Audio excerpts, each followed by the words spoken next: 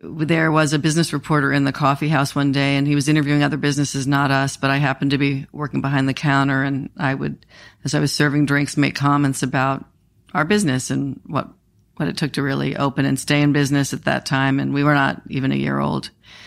And I happened to mention that we slept on the shelving in the basement of our coffee house, and we would take turns because of the number of hours we were working, and we only had one employee. And one day, Erin went downstairs and did not know that at different times we were taking naps, and all she saw was an arm coming off a shelf, and came back upstairs. And the comment made to me was, I don't need to know everything, but a little more information would be helpful. So as I was sharing this with the business reporter the next day, he called and said, I think you all are my story. And we discussed all the research we had done, and the paper comes out and the headline is The Slab of Success. And it's about sleeping on the shelving and that it was like living in a morgue. But it really reinforced that what does it take to create a business, and what are you willing to sacrifice? And I don't even like the word sacrifice. To what lengths will you go to make sure your business launches and many years later stay in business?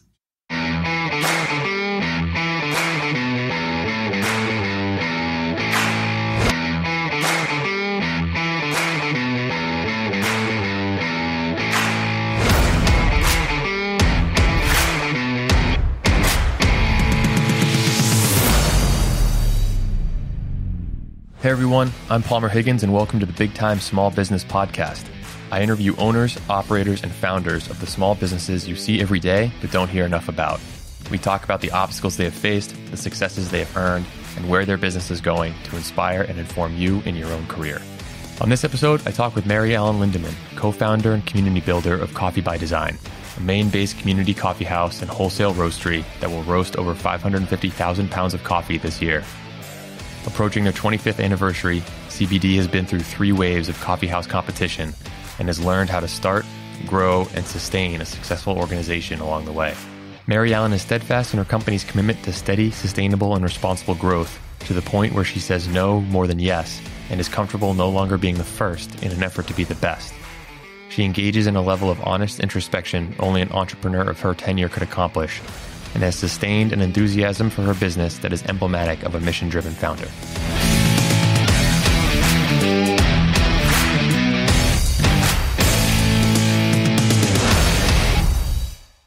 All right, Mary Allen Lindemann, co-founder and community builder of Coffee by Design here in Portland, Maine. Thanks a lot for being on the show, Big Time Small Business. Well, thank you for having me here. I'm very pleased to tell you about the history of what has been known as now a grandparent of a business, I guess. Yeah. So you're coming up on your 25th anniversary. So this is the longest tenured business on the show thus far. And for me, near and dear to my heart, in my day job, I spend most of my time talking to business owners and founders and operators of businesses older than 10 plus years. And for you guys at 25 years, tons of history there. And I really want to get into sort of juxtaposing what it was like when you first started in 1994 to today. But I'm going to start way back when in 1994, when you started Coffee by Design, Portland was not what it was today or what it is today. So can you take us back to 94 and what got you interested in starting a coffee shop in Portland, in an area of Portland that I think most people would have called seedy at best? You mean the porn district? Yes. It's actually, we need to go a little bit ahead of 94 because it really was in the late 80s when the recession had hit many downtowns, including Portland, quite hard. And my business partner and I were living here in Portland. We were young professionals. I'm a marketing specialist and he's a landscape architect. And we realized that the economy was not going to improve and that trying to build a life here was not going to be what we had envisioned. And so we made the decision to leave Portland, and it was a flip of a coin. We were either going to go to Seattle or San Francisco, and I don't even know why we chose those cities. Was Seattle heads or was Seattle tails? Well, let's just say we landed in Seattle. Okay. Which at the time was good for 2 reasons. One is we really were not into the coffee industry, but we landed in Seattle at a time when Starbucks was still very young and new and exciting things were happening. But also the week we moved to Seattle, San Francisco had its earthquake that was really significant, so life would have been very different. But we did end up in Seattle and both ended up with large firms. And I was given the assignment to research what was now being called the specialty coffee industry, because something was happening in an industry that had actually seen decline. My generation, my age, we were not drinking coffee. We were drinking soft drinks. That was the rise of soft drinks. So I would bring my research home and I would meet really cool companies that are all still in existence, but most of them are owned by Starbucks, actually, but Torre Fazione Italia and Caravali Coffee and SBC. And I would bring my research home, and Alan, who was very involved in environmental and agricultural design, was fascinated. And so we would read the research and I would talk about what I was doing, but then we would come back to Maine to visit family and friends and kept on talking about why isn't someone doing something about our downtown? It's 40% vacancy rate. And why aren't they doing something? And it was a 3-year period of us being out in Seattle and doing well professionally and coming back here when almost the light bulb moment of who exactly are they? So it's a daunting task to come back. You talk about 40% vacancy rates. You started up your first coffee shop in what was then the porn district of Portland.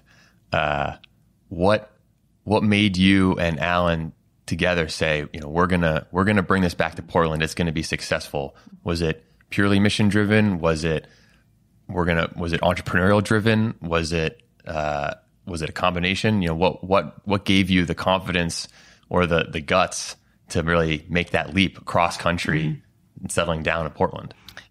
Confidence. I wouldn't say confidence. It might be stupidity in certain ways, but actually it wasn't after 3 years we came right back to Portland. We thought Portland, we wanted to come back to Maine, but people we really respected here discouraged us, felt that the concept we had was too progressive and would not be supported. So we spent an additional almost 3 years traveling around New England. And as difficult as that time was, it really helped us research and build the vision of what exactly were we looking to create here. And I will give Alan full credit. It was going to be his business. I was going to be the helper. And as the idea really grew, it really turned into, how do you define a community coffee company? So after living in Burlington, Vermont, and then we were in Providence, Rhode Island, and we looked in Boston, it really was a phone call from an artist friend who said, I have the perfect location for you on Congress Street in Portland.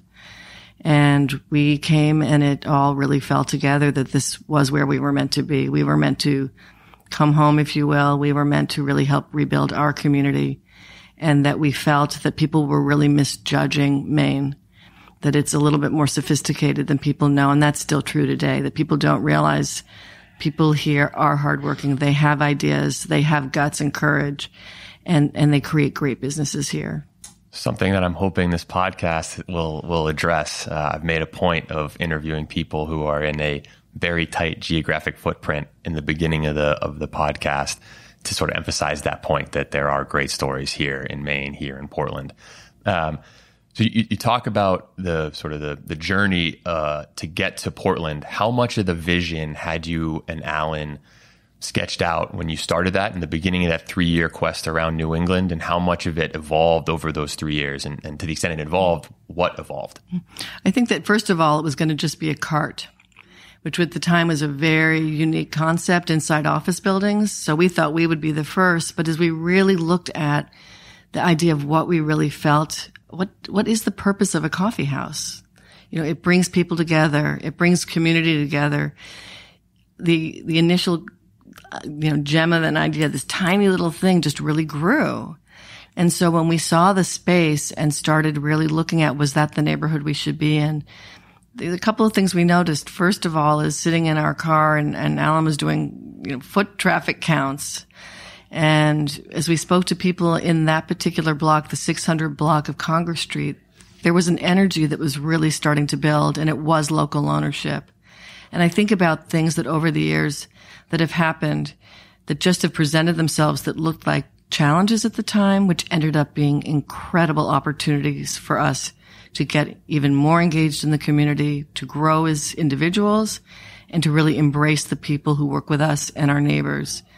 I think about, when we opened the Congress Street store, the State Theater had just been renovated. It had become a porn theater. and it had been purchased and was restored to its original glory. And then we had Bella Bella, Jim Ledoux, who's no longer with us. The first open kitchen concept restaurant was there, and Terra Firma, the local shoe store, and Drop Me a Line, our local card store, that was owned by a gay couple. We were the only block at the time that was perceived as safe if you were gay. In fact, one of the amusing stories as we were doing our build out of the Congress Street Coffee House, Alan and a friend of ours were doing the build out and I was working. So we had money coming in. And when I arrived right before the opening, people wanted to know who I was because they assumed Alan and his friend were a couple. And so who's she? And it's like, well, I'm actually the other half of the business, but I think that what really it instilled in me is the importance of local ownership and uniqueness in what we bring to a town. It's something I think about all the time as Portland grows. Sure. But I think at the time it was a magical opportunity to see how can we bring a downtown back, and it is through local ownership and people who are entrepreneurial in nature. If you are told, no, you can't do that, if it stops you, then you're not an entrepreneur. You want to show people, I can do that, and I'll show you the way. Sure. So a couple of things I'm gonna pick up on there. First, I think, is that entrepreneurial spirit. I think when you flash forward to a point 25 years later, you tend to overlook that entrepreneurial ride in the beginning. And it sounds great when you just give the synopsis of we had this vision and we saw the opportunity. But what's lost in there is a lot of the research that went into it. Are you talking about sitting there in your car, taking foot traffic counts by hand? So can you talk about all the research that went in, all the work that went into just building the idea and getting started on day one? Because it's not like you guys just jumped in willy-nilly. Well, and because of our age as a business, I can share we did not have the internet. We did not have cell phones. It was a big deal when we got our first pager. So research, you really did have to go out there and go to libraries and call people on the phone and request information be sent. And so we actually still have the file boxes. We have boxes and boxes of research. And how do we refine what our vision was? And what Alan brought was the technical aspects of coffee to the company and how he would envision the look of it. What I brought as I came on board, originally it was going to be just a part-time basis, but then it really became clear that my vision of how do you create a community coffee company? What does that mean? My degree being in poetry, I really think a lot about the arts and the influence the arts had and the conversations held in coffee houses historically. And so it was sort of the melding of the craft, the science, the art of coffee, and bringing it all together in one space and bringing it into a neighborhood that had been forgotten. Sure. So let's talk about the early days of being in that neighborhood. You have a great story about the early days and the work that went in. Can you give us, right before we press the record button, you told me a bit about it. I'd love to hear it on air about the early days and what it was like to get that first coffee house up and running. I think it's really important that people not forget their history. And with us, there was a business reporter in the coffee house one day, and he was interviewing other businesses, not us, but I happened to be working behind the counter, and I would, as I was serving drinks, make comments about our business and what it took to really open and stay in business at that time. And we were not even a year old. And I happened to mention that we slept on the shelving in the basement of our coffee house, and we would take turns because of the number of hours we were working, and we only had one employee. And one day, Aaron, the staff member who I'm trying to track down now, Aaron, if you're there, last I knew you were in Vermont, we'd love to find you for the 25th. Perfect first employee, because Aaron went downstairs and did not know that at different times we were taking naps, and all she saw was an arm coming off a shelf, and came back upstairs. And the comment made to me was, I don't need to know everything, but a little more information would be helpful. So as I was sharing this with the business reporter the next day, he called and said, I think you all are my story. And we discussed all the research we had done, and the paper comes out and the headline is The Slab of Success. And it's about sleeping on the shelving and that it was like living in a morgue. But it really reinforced that what does it take to to create a business, and what are you willing to sacrifice? And I don't even like the word sacrifice. To what lengths will you go to make sure your business launches and many years later stay in business? Sure. I think it's great to hear, because I think everyone has a story like that, but it often doesn't get told when you sort of gloss over and say, yeah, we started and it was tough, and kind of move on and talk about the successes. I know personally when we started Chenmark, my brother, my sister-in-law, and I, we didn't get a paycheck for multiple years. And I think people were sort of scratching their heads of, what are you doing? Why are you doing it? And for us, we always were very comfortable with the long-term payoff of what we're doing, because we were bought into it. And it didn't, to your point, didn't seem like a sacrifice at the time, but to everyone else, it seemed absolutely nuts. I guess that's the nature of the entrepreneur. It is. And we lived on very little money because we kept reinvesting, and then we started hiring people, because initially we did only have one staff member. And actually she was part-time to begin with and became full-time very quickly. The one thing we had not, with all of our projections and as organized as we had projected 25 customers a day from the beginning, because it was a neighborhood that, again, had been somewhat forgotten. People were a little nervous to come to it, but there were all of a sudden great restaurants and things happening. And we did not anticipate the day that we opened the State Theater, announced that Bob Dylan was going to tour again, and tickets went for sale the first day. So we had 250 people our first day of business, which we have no memory of. But what was really beautiful is when we celebrated our 5-year anniversary as a business, we put memory books out and customers wrote about the first day. That's awesome. Which was really incredible. So we do memory books every significant anniversary now. Sure. And now you're coming up on 25. So now we're videotaping people. Yeah. They get to talk. So let's flash forward then to the 25 year. You mentioned that you're the grandparent of coffee in Portland. Mm-hmm. Can you juxtapose CBD today versus CBD 25 years ago, and how it's changed, how it stayed the same, and how you guys are reinventing yourself to remain committed to your goal and into your mission of supporting arts and community and being a community builder in the area? Mm-hmm. I think what's really important, and I encourage any business just launching today, have a mission and vision statement. They will be your guiding light, and you'll have, if you're like us, you have the good fortune of many opportunities offered through the years. We have had chances to grow much faster, and we've turned them down. And at the time when people questioned it, or the neighborhoods we moved to and people questioned, because that part of town, it really serves as your guide. You won't necessarily have all your numbers right. You won't necessarily have everything, but if you know the core values of who you are as a company and where ultimately you want to be, vitally important. And so I think that when we have become older as a business, the mission and vision have obviously led us. But then how do you reinvent yourself? So there's that customer who may not be stepping through your door. How do you present yourself in a different way without changing who you are? And so around 5 years ago, we started noticing, as the third wave of coffee, the younger coffee companies that focus on coffee siphons, and we offer origin coffees, but they were presenting them in a much more targeted way. And we started to feel old. And over the years, Alan and I have had various anniversaries of the business where we've questioned, are we meant to be doing this? Are we still the ones who should be leading this company? Are we still valid as an entity, as a company? And I have to say 5 years ago was probably the most challenging of all, because we really had to think about, were we old? And what does that mean? And were we really at the top of our game still? And so we decided, it actually started out really pretty innocently. We hired a graphic designer and said, redesign our packaging. And good for us, we hired the right person, because he came in and said, I could redesign the package, but it wouldn't fit in with everything else. Would you be open to a brand review? And so we worked with Mike Todorico, and he did a brand review, which included online interviews and on the street anonymous interviews, and we did internal staff. What do you know about the company? What are you proud of? What do you not like?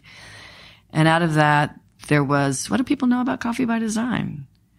And it was really interesting for us, because there was certainly, some things they knew. There was a lot they didn't know. And we realized things that we were doing behind the scenes that we kept very private, like our travel to origin and what we do as far as community work, both here and there, we weren't really talking about. And what we were learning through the interviews is people wanted to know what we were doing. The other thing that only Mike could get away with this is he said our logo looked dated. And as we said, is that a polite way of saying old? And he said, the font's a little old. And we said, then tweak it. And he came back with 5 brand new logos for us to look at. And he really guided us through, we're not changing who you are. We're telling people more clearly who you have become. Yep. So how have you done that? Because you do have quite an impact on what I will call the supply chain throughout the whole process of Coffee by Design. So both domestically here in terms of your impact on community and community building, but also abroad and talking about coffee origin. Can you talk about, it's always been a part of CBD. Now I think you're emphasizing it more, especially over the last 5 years. Talk about how that's come about and what you've done to emphasize it more, but also share with the listeners what you guys do. It's interesting. I think that, it's what we do overseas, but also how it circles back here. But what started as community involvement, we really, and I'm very proud of this, became a voice for things that were happening here in Portland that no one wanted to talk about. AIDS, for example, or mental health issues. And those issues and people who were struggling with those issues were coming into our coffee houses on a daily basis. And so we really took the time to educate ourselves and figure out how do we embrace and educate a community about these are our neighbors. As we started to travel overseas, really sourcing our coffee and getting a sense of we want to bring the best quality coffees here and we want transparency in what we're bringing back to our customers, we really started realizing how can we select certain communities that we show it's about more than just a transaction. And so we started to identify projects that we really felt we could make a difference. So there's a wellness facility in Hardin, Colombia, for example, that we partnered. It's hard for me to even think that we partner with the Colombian Coffee Federation, but we helped build a wellness facility, and to see within 2 years infant mortality declined dramatically was really meaningful to us and showed a community it's not just about we're paying you for good coffee, but it's about we want you to have a quality of life that we want to have. I'm very active with women in coffee. I focus primarily right now on Burundi and Guatemala and India, which people don't know there's coffee in India. There is, and it's a challenge sometimes to find the quality we want, but I really believe in the project and educating young girls on coffee farms so that they have opportunity to live good lives and in some cases go back to the farm and lead the farm. So it really has shown us that you can still do business, you can still buy coffee, and we can let our customers know we want a good quality of life. But guess what? So do the partners we work with overseas. And in our small way, we can't save everybody or change the world, but I do believe we can change one cup at a time, certain people's lives. Sure. So that last bit I'm going to pick up on because it's something that you mentioned before we hit the record button. If you think of you and your team thinking about everything in terms of cups of coffee and how many cups of coffee does it take to do X? How many cups of coffee does it take to do Y? And there's sort of 2 parts to this. And one is the social responsibility aspect of CBD cannot be furthered, cannot be upheld without the financial responsibility of CBD as a business. And we talked about the dichotomy of for-profit, not-for-profit, and the blending of the two and how important they both are to serve each other. So can you talk about how either the stigma of social responsibility coming sort of without any fiscal or financial or business backing and vice versa, because the reality is in order for you to extend your mission, you need to be able to sell cups of coffee. Mm-hmm. Absolutely. And I think it's interesting. Years ago, someone asked if we called it social responsibility at the time. Now it's sort of transitioned into sustainability, which has a very different feeling to me. I really love social responsibility because it really does have to do with people, planet, and profit, the 3-legged stool. And so it's really near and dear to who we are. And someone asked, would we have grown faster as a company if we didn't run our company through that lens? And what I feel, and I am fairly certain Alan would agree with this, is we wouldn't have Coffee by Design if we didn't have that lens. It is core to who we are. We wouldn't have the customers. We wouldn't be making the choices we make without that as our criteria. So do we need to know our numbers? Absolutely. I tell people sometimes, though, the choices we make to make profit may differ somewhat, and sometimes it may be slower than some people like. We frustrate the staff sometimes, but why aren't we moving forward on that faster? And as we've explained, because we need to be able to afford it, and we want to make sure that when we launch it, it's done and it's done well, and it creates a stronger foundation than the one we've already built. So the numbers are always there. We have to be aware of them, but built into it is always a percentage of giving, who we buy from, and how do we raise awareness of letting our customer know it's not just about the cost of coffee that creates pricing. It's the cost of living here. Mm-hmm.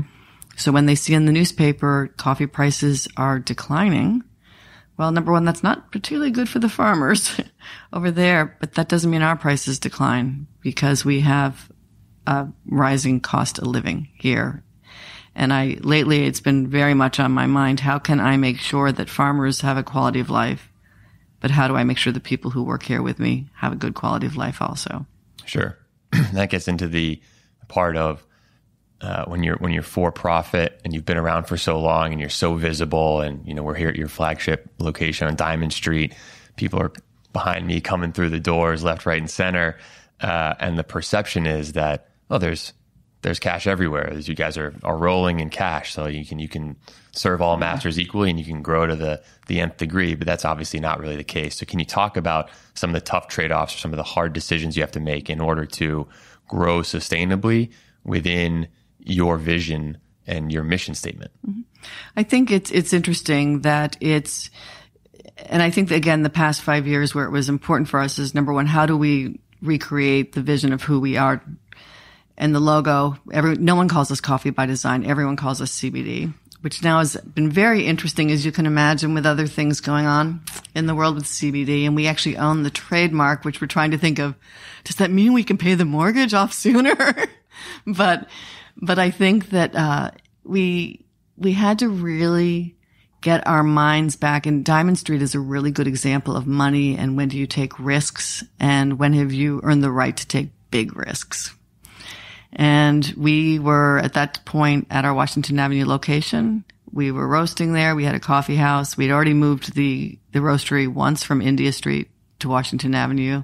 Swore we would never do it again, never need to do it again, and then realized we were maxed out in the space.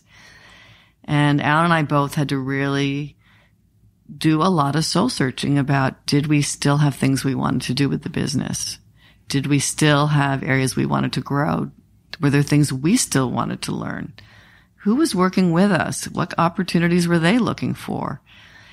And what we discovered is we would have been okay at Washington Avenue. We wouldn't have been able to grow the wholesale company because we have our coffee houses and our wholesale business is the largest part of the business. And it would have been fine, but it would have been stagnant. Mm-hmm. And so as we started looking at buildings that were available for sale on the peninsula, as people can imagine, it's not easy to find a building on the peninsula where you can roast coffee. And we had promised our staff we would always be downtown, that we would not be in an industrial park. And to be honest with you, Alan and I didn't want to be in an industrial park. We went to visit a few spaces, and very rare that I cry publicly. I wept and said, if this is what we've created, I'm out. I am wanting to be part of downtown, a vibrant community, and we need to find something. And so we were shown the building on Diamond Street, which is a 44,000 square foot building. At the time, Washington Avenue is 5,000 square feet.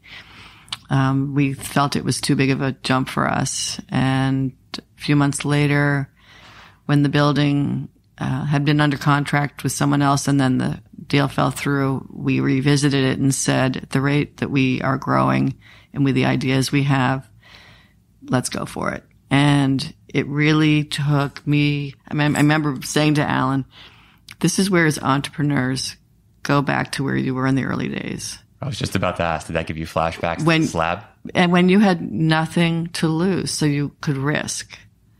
And now you're so afraid that the choices you make will impact so many people. And we need to get back to that mindset of we have nothing to lose. and that we believe in the vision. We have ideas, and it really comes down to if the bank will loan us the money, we do it. And so our bank partner at the time did agree to loan us the money, which was a fairly significant amount.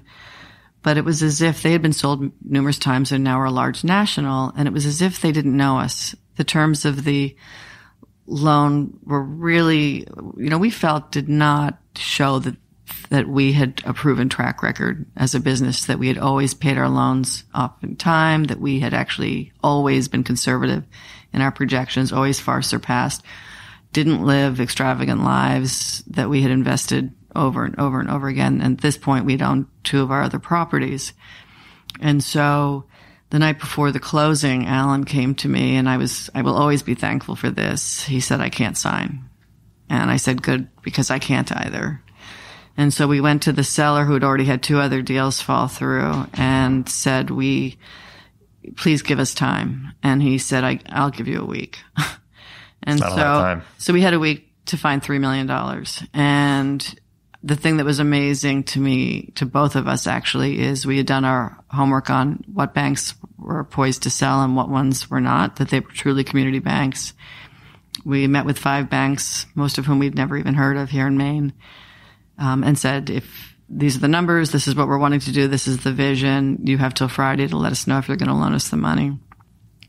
And much to our amazement, all 5 came back offering us a deal. And the one bank, this amazing young man we worked with at Androscoggin, that night he called, because we didn't have time to call anybody to say, we're going with you. We're reviewing documents. And he said, obviously, I didn't get the business. How can I learn to do better next time so I could earn your business? And I tell people that story because make those calls, because we gave him the business. We said it's not just about the deal, it's about a relationship. Mm-hmm. And we knew by his openness and how he could learn, he would want to learn about us. And so we went on with Androscoggin Bank and have been with them since as a partner. But I think that there are those moments as a business that you need to understand that you're going to make mistakes, and you do need to do your homework, and you do need to make sure that you minimize those mistakes. I've always told people we've made many, many mistakes and we're willing to share them. But we really did our homework to make sure that they weren't mistakes of an impact that would basically put us out of business. Diamond Street was probably the first time when we were nervous that if we made a bad judgment call, it could have that potential. Sure. So how do you keep that mentality of we have nothing to lose when, as a more established organization, a bigger organization, more people on the payroll, objectively, you do have something to lose? And I know probably the thing we talk about at Chenmark the most isn't the number of companies that we've bought or our revenue. It's actually the number of people we employ. Mm. And across all 6 of our current portfolio companies, we employ about 450 people. And a lot of those companies cut payroll checks weekly. And that's scary, but also very meaningful for myself, my brother, my sister-in-law, where that is the best example of how tangible what we do today is. We are supporting 450 employees, and it's very meaningful for us to say, yeah, on a weekly basis, that's money going out the door for 450 people, 450 families. But in order to evolve and in order to grow, you need to be able to continue to take risks, calculated risks, but still risks. So how do you keep that mentality while objectively having an organization that does have something to lose? I think it's twofold. I think obviously you need to know your numbers. So it's not that we're just throwing cash out the door. It's interesting, as the rising costs here in Portland, it's become more challenging than ever because you want to offer a good wage, good benefits package. You want people to be able to own homes and have families. It's really challenging when you're selling cups of coffee. And I think it's having those moments of allowing yourself to dream. And I remember years and years ago when we actually reached our 5-year anniversary, we thought, well, that's pretty cool because the failure rate is pretty high the first 5 years. And then someone shared with us how much higher the failure rate was the next 5. And we hadn't heard that one. And so better if you don't know, right? And at the time, we didn't have all the entrepreneurial services available now. I'm so inspired by what's available for services now. Although sometimes I worry that people feel they've got to scale up fast. And I tell people, It's not that we didn't want to grow, and it's not that we don't want to grow, but we want to be a little more thoughtful and slower growth. So we're here for the long term. But it was really interesting that we started interviewing consultants because we wanted to talk about what the next 5 years would look like. And everyone we interview wanted to talk about numbers. And again, it's not that you don't need to be aware of them, but it didn't inspire us. And so we ended up meeting with a consultant who was a customer, and we didn't know him well at the time. And he said, of course, we'll talk about numbers, but I want to talk about the mountain climb. We're like, okay, you've got our attention. And he said, you've been this amazing climb, and it was really hard. And you're at the top of the mountain, and the view is magnificent. But you see in the distance some other mountains that are really appealing. And there's some that you clearly don't want to travel to. And my job is to get you off the mountain you're on and go explore the other mountains. And we wrote our first vision statement out of that. And I think about that all the time. If you lose your ability to dream, and I'm guilty, all of us, there are those moments when you just think everyone in the company is arguing with each other, and how did that happen today? And then you have to really sit yourself down and say, remember the beginning, but look how much there is ahead. Things we never dreamed we would do. If anyone had told me that I would be in Burundi in a parade that they're doing in the honor of my business as a surprise, you can't dream this stuff. So I can only imagine what's ahead. Same thing with Alan when he actually goes and sees a farm that we started working with early on, and to see that what they're creating, they're getting more money for, and the family is doing better. It's incredible. There are long-term relationships we have with coffee farms now, and we are all growing up together and hopefully living better quality lives. So I think that the biggest mistake as an entrepreneur you make is you feel you don't have the right to dream anymore. And to me, that's the death of a business. Sure. No, that's a great way to say it. So you've talked about growth a couple different times now, and how important it is to think about growth in the context of your being everyone's personal mission statement, vision statement. But also it's not binary either. And growth is not specific just to you, right? People around you are growing. Competition around you is growing. Talking about here in Portland, you mentioned the third wave of coffee, sort of the newer coffee houses, the newer coffee establishments in Portland, which a little bit like craft brewing is a quickly growing segment of industry here in Portland. So can you talk a bit about the downside or the potential risks associated with being deliberately sustainable about growth when in the context of in Portland, you have competition around you that's on your flanks? And can in many cases move faster than we can with cold brew is a really good example of that. We've had cold brew for years. We've had cold brew and had the vision of doing growlers and canning and all of that. And I have to say, I'm very appreciative that we did not launch when we had planned to, because one of the things that's important is that particular category in our industry was growing so quickly that people were really not doing the homework they needed to. And fortunately, as we were exploring our options, I went to a coffee conference and decided to do the executive level courses, which I had not done before. And there was a whole segment on health issues in cold brew if it's not bottled properly. Really? Like what? You can't what was happening is people were putting the product out there saying good for 90 days. Well, they hadn't done lab testing and didn't realize that day 10 mold was forming if it wasn't packaged properly. And a lot of people were just, packaging it. And even with us, it was interesting. I came back, and at that point we had cold brew on tap, and we were definitely dating our kegs differently after that it was, 10 days pull. We stopped offering decaf. Decaf is a slow mover, and we felt we really couldn't maintain integrity of the product, and yet couldn't afford the loss of having to dispose of a keg after a week. So it really, I would say cold brew in particular, that I'm glad in some ways that we couldn't move quickly, but there were others out in the market way faster than we were building that niche. I do, and it's frustrating for Alan and me, but for our staff, where we used to always be the lead on all of these things in our industry, suddenly so-and-so has already gone ahead and done it, and having to be okay about that. Realizing that where we used to take pride in being the first, now realizing we may not be the first, but when we do it, we'll have done our homework and we'll launch it well. Sure. So now that we have a great partnership with someone who does our kegging. They're USDA certified facility, which now actually for cold brew, if you're going to sell outside your coffee house, you have to do. The growler launch is going extremely well. So frustrating. Yes. Not the first. Yes. Well done. Hopefully so.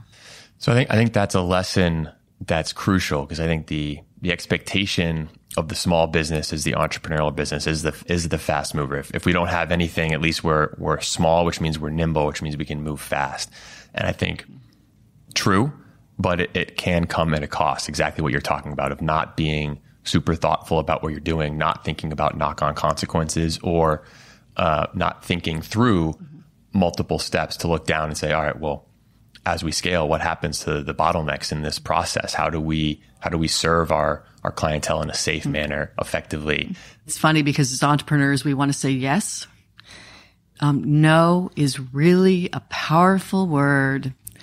You can't be all things to all people. And so really, again, getting very clear on who you are and looking at opportunities to grow. We've had many opportunities to grow much faster. Several years ago, we had the opportunity to go into the Boston market, and it would have doubled us in a year. And we said no. Why? It's way too fast. There's no way we can have the infrastructure. We just moved into Washington Avenue, actually. We would have maxed out within the year. We had learned our lesson as we've grown that trying to bring staff along is really important. They have to be part of the transition plan as you grow. And in the early days, when we had staff who thought we were only going to have one location, when we opened two, we lost a few people because now you're becoming one of them. Mm. So you can imagine we opened 3 and then we opened wholesale. All of a sudden you're losing people who, wait a minute, you said you were going to be a small business. Well, we are a small business. No, you're not. You're big now. So how do you even define what's small and big at this point? Sure. Even now, I view myself as a small business. But for the state of Maine, I guess we're big. And depends on perspective. It depends on perspective. And, but we do. How do you say no? And so there are opportunities, probably one of our most, we have so many great, powerful partnerships now that I think of that we said no to initially, and not because we didn't want the business, but we weren't ready for it. Mm-hmm. And LL Bean is a really good example. We opened the coffee house there, and actually initially we're not going to open any more coffee houses when LL Bean approached 5 main coffee companies. And we presented and said, there were no guidelines. There's a space. What would you do with it? And we said it would have to be under our name, that it would be our staff, that we would do the build out. We would obviously have to honor LL Bean. It's inside the flagship store. Never dreamed we would be given the opportunity. They did come back, offered it to us, but we were on a second floor all the way in the back in between Hunt Fish and the main store. So I don't know about you. I don't know a lot of people who will run into a store, up the stairs, across a building to get a cup of coffee. So it was a learning few years, and we went back to LL Bean and discussed that we were maybe not going to renew. The numbers didn't work. And we're very fortunate that at the time we had to realize, number one, they had never co-branded with someone. So it was pretty big that they allowed someone else to have their name inside the store. So they needed to get to know us. We needed to get to know them. And they came back and said, we have an idea. So just sit tight. And 6 months later, Chris McCormick was the president at the time, had an idea about moving us. And it was going to move us to the lower floor on Main Street, and that they were going to build a door onto Main Street, first time in their history. And we're sitting there thinking, we can't afford this. Great idea. It's a lot of cups of coffee. Thanks a lot. And the thing that was really amazing to us is because of the partnership and because L. Bean is very smart and had really done research and, who is their customer? And their customer, the average age was aging. And I laughed because they said, well, 55. And I'm like, well, I'm 55. Don't talk about that being old at the time. And, that they knew that they needed to really have some value addeds in the store, and there needed to be a coffee house and there needed to be a cafe. The Cafe 1912 offering better quality, locally sourced food. And so they said, no, the build out. Oh, and also there was no water also on that floor. So coffee house, water, you need it. Difficult. So they did that part of the build out. They built the door out onto Main Street and they made sure we had access to water and we were able to move part of what we had built on the upper floor. And it was really an amazing partnership. But out of that, there were other avenues at L. Bean, including our coffee was not being sold in their stores. And what was initially offered to us, we felt we could not agree to because they wanted it sitting in a warehouse for up to a year. And the margins they wanted were not in alignment with what we believe the price of coffee should be. Lower margin, more people able to access this product that brings us all together. We don't want it to be an elitist product. And everybody can appreciate good quality and should be able to when it's coffee. And so it took 5 years of negotiating. Talk about the long game. And the thing that's great about it is it ended up being a better launch because of it. We actually were not in Diamond Street at the time. We, during that time, moved into Diamond Street, and now much easier for us to roast and palletize and ship what does need to be inventoried there. But the quality of the product was maintained. The pricing was within a structure that we felt comfortable with. So again, I think it's a matter of sometimes a no doesn't mean no forever. It means let's figure this out. Sure. And let's make sure when we do it that we maintain integrity of the brand, which ultimately for the staff here who either get frustrated by how long things take or, we have to prove ourselves. I laughed. I said to someone the other day, do Alan and I for the rest of our lives have to prove to you all we really do care about the company and care about your well-being? We're always talking about you. You may not see us. We may not talk to you every day, but we talk about you all the time. The choices we make. Someone said that you used to share all the ideas, and we've really said some of the ideas and vision are bigger now. And we don't want to present something we're considering until we have a little more information so that when we present to you, we're fairly certain we can do it. Sure. And we want to get your buy-in and we're willing to get feedback because you're the ones who have to implement it. But at the same time, they are bigger dreams. Mm-hmm. And so how do we make sure that we're prepared for it and that we as owners can support it? And then hopefully the team is behind it. Sure. So has it always been hard to say no? Is that something that you and or Alan have developed over time? Because it is not easy to see an opportunity, know it's an opportunity, see the possibilities, but have the wherewithal to have the patience to execute it the right way, your way, in line with your values. It's incredibly hard because in the early days, we still do. We need every customer. And there isn't a day when I see someone come through the door that I'm not thankful for it. When I go to Congress Street and I see customers who've been coming for 25 years, it's incredible. I mean, we've grown up together. I love it. And they've many choices. And that doesn't mean that they aren't supporting other coffee houses. And as I tell them, as long as it's a locally owned one, I'm really excited that, it's important to support local. But I think that it's the first time we said no was really hard. We really wanted to take an account on. And we knew that we did not have the structure in place to take it on. It would have been enough of a stretch. And we knew it would impact our current customers. And we thought we can't risk losing current customers, and we don't want to take on a new account that we can't serve well. And it was funny because we have several accounts that ended up, we had one account that actually 3 times we had to say no to. Every time they approached us, the timing was bad. And when they finally came on board, the feedback we got was, we always wanted to be with you all because you weren't afraid to say no because you knew you could not serve me well. I knew when you finally took me on board, I would be served well. Powerful. So I think it's really powerful, but it is, and some people take it as judgment also. Sometimes they'll say we're not the right match. And having people understand it's not better or worse. It's a matter of Someone shared with me at Origin once, there is no waste in coffee. Every bean has its home. It's just a matter of which home does it belong in. And because some coffee you look at and you don't even recognize that it's really coffee. And I thought that's really beautiful from a sustainability standpoint, but also the point of difference as a company, that going out there and constantly searching. There are always great new coffees out there these days because of environmental issues. The impact of global warming or whatever you personally believe in, agriculture is getting hit hard. And so we always have to be out there searching. But I think that the beauty of being able to let a wholesale customer know, and we have been told we've created probably the most difficult model you possibly could. We roast to order here. So when a wholesale customer places their order, we're roasting it for them. That what they'll get is freshly roasted, prepared specifically for them, and we want feedback. But it also means we can't take on huge accounts all the time.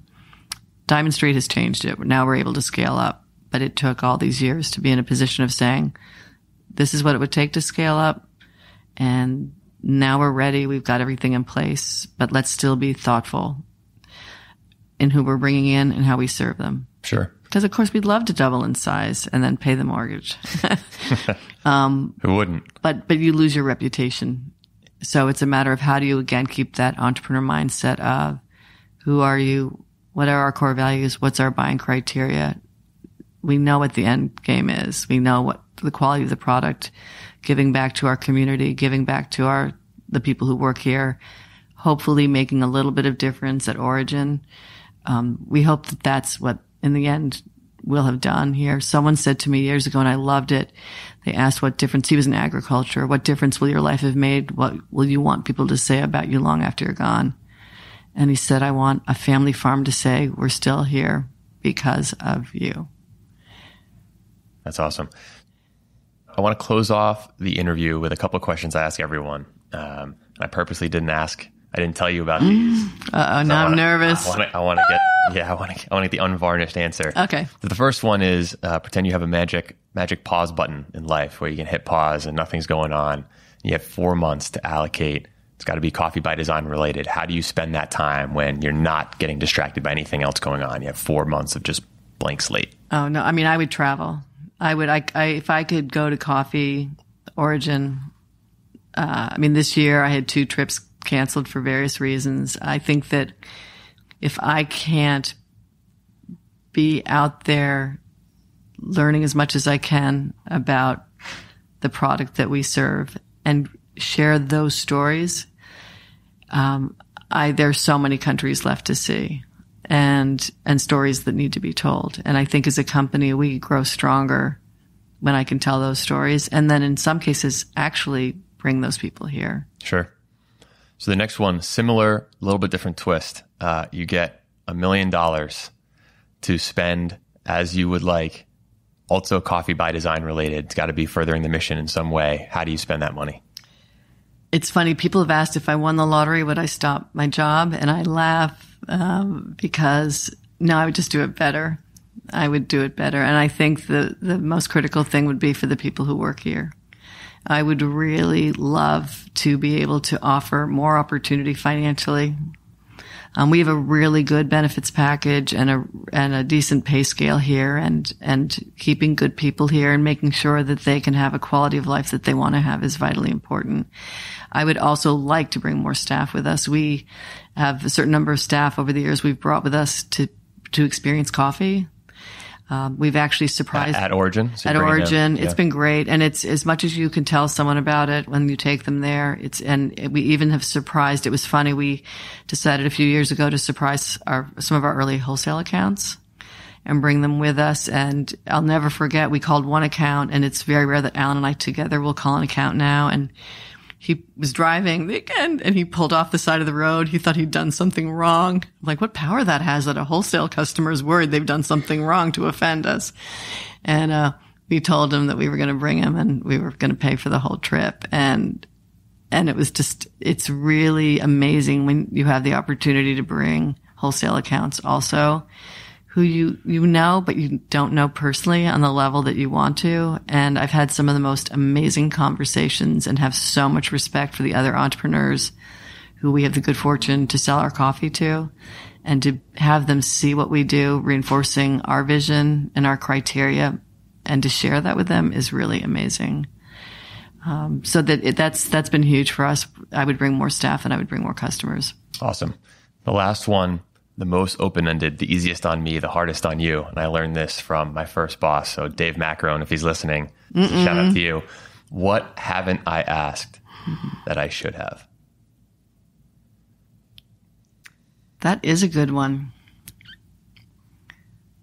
You know, I think what's really important to me is that customers, you know, it's a really interesting time to be in business, and it's a really interesting time to be in America.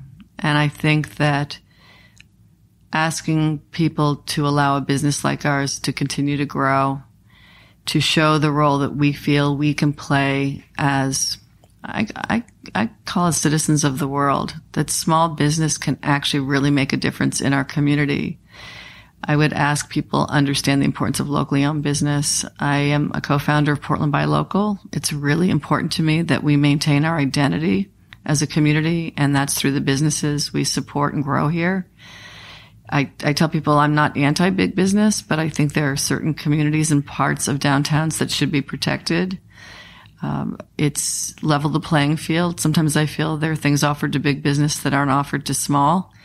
And so give us an opportunity so that when someone comes to Portland, Maine, they understand who we are as a community, who we are as a people, that you can't find anywhere else in the world.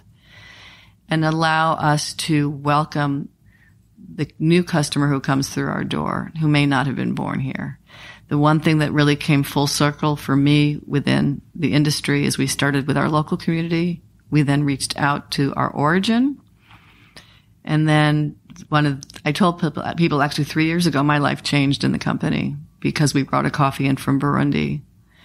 And I honestly don't even know myself if I could tell you where Burundi was at the time. All I know is we had an opportunity to bring in a coffee. It tasted great. I was fascinated by the country. Alan and I both thought, wow, how can we maybe play a bigger role here? And we decided to have a welcome ceremony for the coffee. We'd never done that before. And I said, great. Turns out a representative from the women's group in Burundi is going to be on the West Coast. Let's bring her here to Maine. We're offering the coffee. We'll welcome the coffee. We'll have Isabel here. I'm telling the idea to someone, and they said, you know, there's a fairly large Burundi community here in Portland.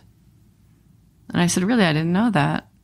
So why don't you have the Burundi representative welcome the coffee and welcome Isabel? And gee, there are these Burundi drummers that are sort of important, and we happen to have them here in Maine too. And cool, I'm going to hire the Burundi drummers. And so I'm flying back from Seattle, and our event is that week. And the mayor of Portland, Michael Brennan at the time, was going to give Isabel the key to the city. And we're going to have this Burundi representative I've never met welcome her. And I get an email from the Burundi representative saying, can you send me the CV of who I'm welcoming? Because I want to know who she is, but also I need to make sure she's not politically motivated. Never had been on my radar that I would even have to think about that.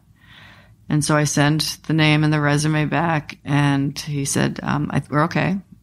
She was my biology teacher 25 years ago. No way. Did not even know that she was still alive. And that moment I said, I think something pretty amazing is going to happen.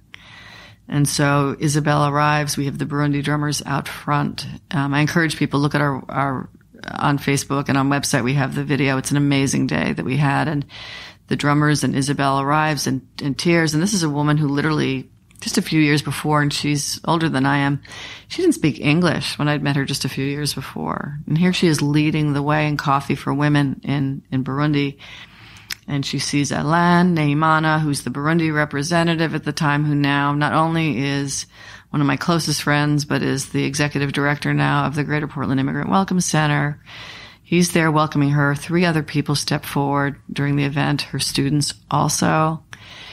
And I realized in that moment that how we define community is bigger than you can imagine. And that here in a cup of coffee, people who may never see their home again, I can actually bring home here in a cup. Fast forward 2 years later, I actually was supposed to go to Burundi that summer, and the political situation made it impossible for me to go. And so I did end up going 2 years later. And I'm there and meeting people. And usually if I say I'm from Maine, people want to know if that's in America. And I'm in Burundi and I say I'm from Maine. And I'm about to say that's America. And someone said, by chance, are you from Portland? No way. And I'm in a remote region. And I met mothers, aunts, family members, people they may never see again. And I'm bringing gifts back here to Portland from their family. And so it showed me coffee. It has deepened our understanding of what a community coffee company means. It has shown me we have so much more we can offer. And it has shown me that as people come through our doors, all are welcome and that you can make a difference one cup at a time. Come full circle. So I think that's a great thing to end on. Mary Allen, thank you very much for the time. I'm looking forward to the 50th anniversary, 25 years. Oh, let's think about that. Yeah, that sounds good to me. Thanks. Thanks for listening to another episode of the Big Time Small Business Podcast. If you liked what you heard, please leave us a review and share the show with a friend. To access show notes and subscribe to our distribution list, be sure to visit us at chenmark.com/podcast. That's Chenmark, CHENMARK, capital.com/podcast. You can also follow us on Twitter at ChenHoldCo, CHEN Holdco. Last but not least, we'd love to hear from you, so please drop us a line at podcast@chenmarkcapital.com. Thanks a lot.